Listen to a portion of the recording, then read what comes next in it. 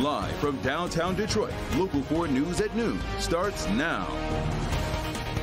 In dire need, the country is facing a critical blood shortage, and today Local 4 is teaming up with the American Red Cross and Gardner White to help. And that tops our noon on your Tuesday. Thanks for joining us. I'm Priya Mann. And I'm Jason Colthorpe. From heat waves that we've had, a hurricane and summer travel, the national blood supply has been hit very hard, leaving it down more than 25% since just July 1st. Now, the Red Cross is urging people to give blood, and Local 4 teaming up, as we say, with Gardner White and the Red Cross to do just that for several communities. Yeah, we got blood drives happening all over the place. Let's get out live to Taylor, where Dr. Frank McGeorge is, and I see somebody with their arm raised right behind you there, Doc. That is absolutely right, Jason and Priya. You know, first off, I actually want to thank Gardner White for their decades-long commitment to securing our blood supply in Metro Detroit and generously allowing us to use their retail space for Red Cross blood drives. Now, I'm joined by two special people right now. In particular, first, Dean Piggott. He's donating blood right now. He is a retired Wayne County sheriff. And Dean, tell us how long you've been donating and how much blood you've given. Probably about 20 years or better, and they say I've donated at least 3 gallons so far. Wow. Okay. So, and you get calls pretty regularly, and why is that? I have the rare blood type that a lot of people my platelets can be used for, so they do call me quite regularly. And do you find the locations are easy to get to, Gardner White in particular? Yes, very easy. Excellent. Well, thanks so much for all of your help, Dean. I really appreciate it. So, you know, now I'm joined here by Jamila Wilson. She's with the American Red Cross. And Jamila, I want you to talk about the urgency right now for blood donations. Well, right now it's urgent because the nation is experiencing a national blood shortage. The summer months are always a challenge, peak vacation season, and now we're faced with weather, the heat waves. We're at the peak hurricane season, Hurricane Debbie, so it just makes for a very difficult time for donors to come out and collect the blood that we need for the hospitals. Well, and of course, there's no substitute for blood, so we really do need this kind of supply on a constant basis. Tell me something as far as blood types. Are there any specific needs right now? Well, we need all blood types.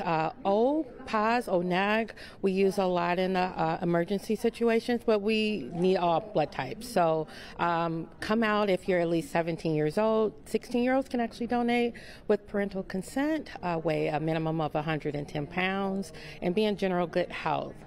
Excellent. Well, thank you so much. So, you know, I really want to say thanks again to Dean and Jamila for joining us out here, giving so much information and sharing your story.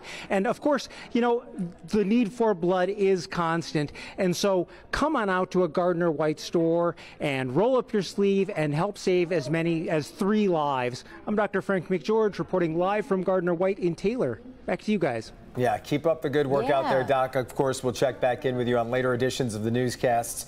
And a reminder, you can donate, as Doc said, all the way till 4:45 today at Gardner White stores in Ann Arbor, in Novi, Saginaw, and Taylor, where you can also say hi to the Doc. Check out his wonderful bedside manner. He actually has a pretty good sense of humor.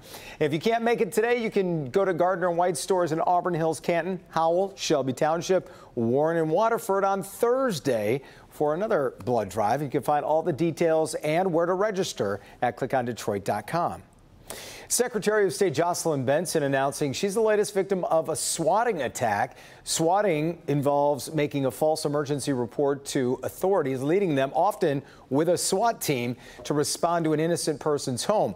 Benson posting on X yesterday her home was targeted twice in the past 2 days, and it makes her the 3rd notable Michigan politician to be swatted this month. Priya?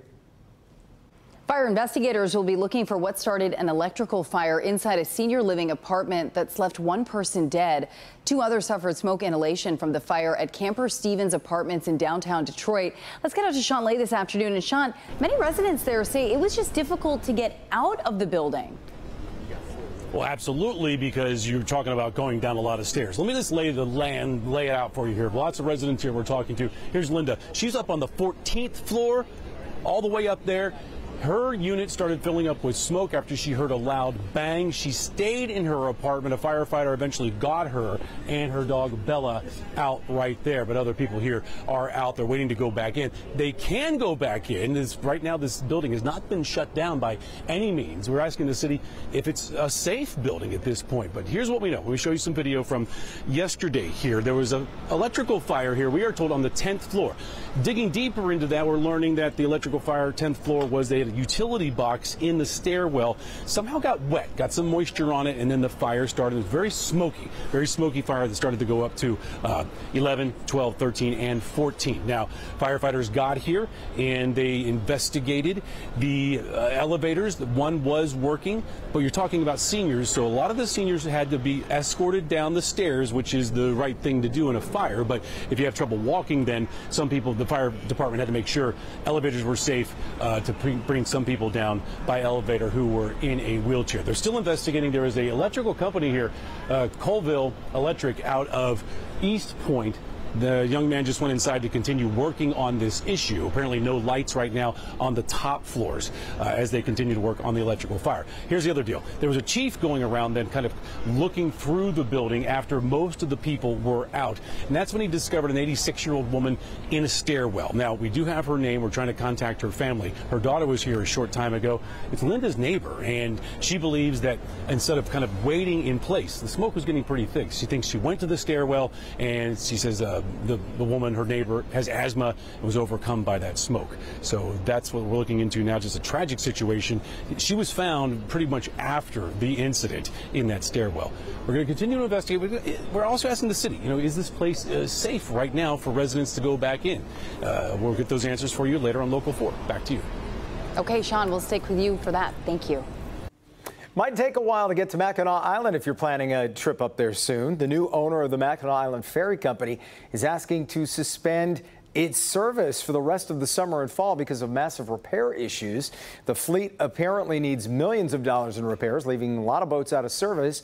If it's approved by the city, Shuppler's ferry service will be the only option for trips to and from the island the rest of the season. And that means with 10 boats to take everybody there and back, it might take a little longer to catch that ferry ride.